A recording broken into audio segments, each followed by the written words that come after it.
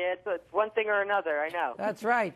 All right, Abby. Thanks very much. Thank you so much. We appreciate the call. Let's take our last call of the hour. Again, brought to us by Comcast Digital Voice. I love Comcast Digital Voice.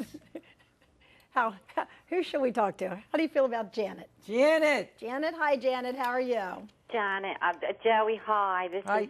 Hello. I have to, you are a great actor, and I would like to wear your hat for coming out on mental illness. I saw Canvas.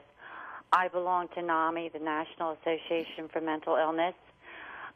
There are millions of Americans that have a mental illness, and what can we do to, it's just like high blood pressure or diabetes or anything.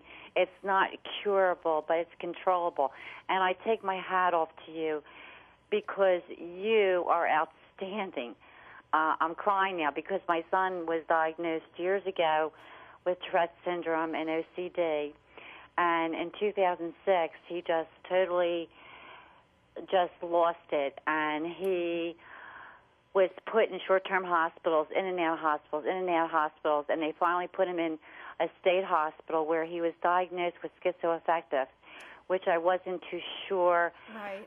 I wasn't too happy of his diagnosis. So, Janet, I guess because we have to take a quick break, I'm going to paraphrase for you. You're wondering what we need to do to advocate that these kinds of illnesses are as important as something physical that we can see, like a tumor or cancer. That's the thing, is advocate. It's okay. It's okay to be out there.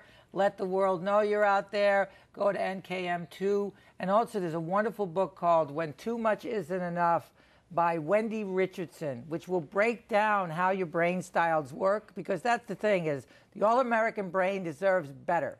And we can go to Congress and we can get the insurance companies to understand that they'll save tons of money by preventative medicine, which is talk therapy and getting the message out there. You're out there and it's okay. All right, on that note, Janet, thanks for your call. We'll take a quick break, have some final thoughts from Joey Pants right after this.